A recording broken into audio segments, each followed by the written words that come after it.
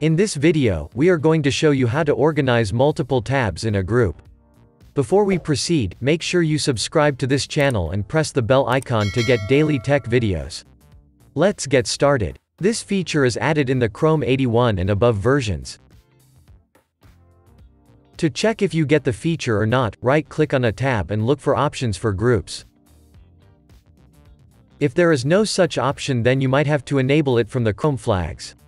Simply enter chrome://flags in the address bar and press enter to open the flags. Type tab groups in the flag search to locate the flag. Change the flag value to enabled and relaunch your browser. Now, you have the tab groups feature enabled. When you right-click on any tab, it gives you options to create a group or add to the existing group. From here, you can create a new group, name it, and pick a color.